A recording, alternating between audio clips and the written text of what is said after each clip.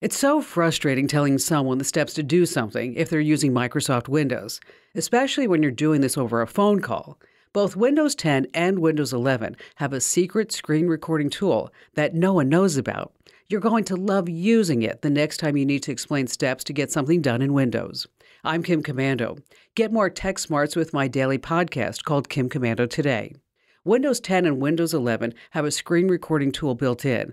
It's a secret because it's really part of the Xbox Game Bar tool, but you can use it even if you're not a gamer. So let's say a friend wants to know how to set up email filters. Hit the Windows key plus Alt plus R to start screen recording. A small recording widget pops up.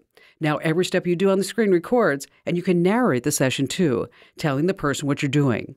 To stop recording, press those magical keys again. That's Windows key plus Alt plus R. And be sure to give my new daily podcast a try called Kim Komando Today.